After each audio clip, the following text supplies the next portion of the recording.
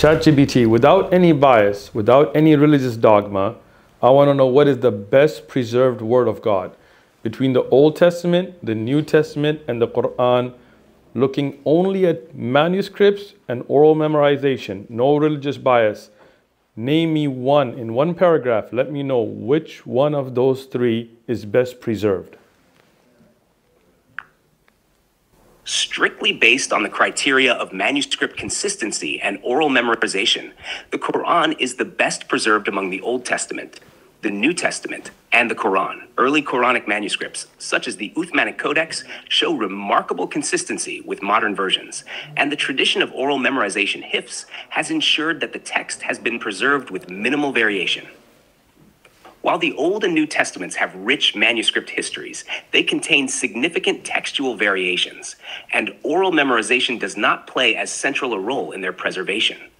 Thus, the Quran is considered the best preserved in terms of both manuscript integrity and oral transmission.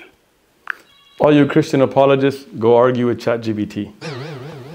ChatGPT, without any bias, looking strictly at statistics, tell me who's been responsible within one paragraph. Who's more responsible for murders in the history of mankind between atheists, Christians, and Muslims? I want to know statistics, no bias.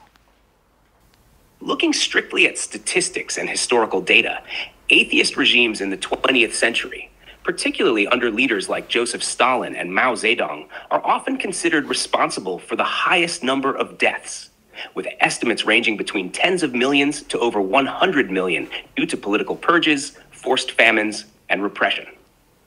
Christian empires and nations have been involved in numerous wars throughout history, such as the Crusades, European colonialism, and both world wars. But the death tolls from these are spread over a much longer period. Muslim empires and states have also been involved in many wars, particularly during the early Islamic expansions and various later conflicts. But their death tolls are generally smaller compared to the large-scale atrocities of atheist regimes in the 20th century.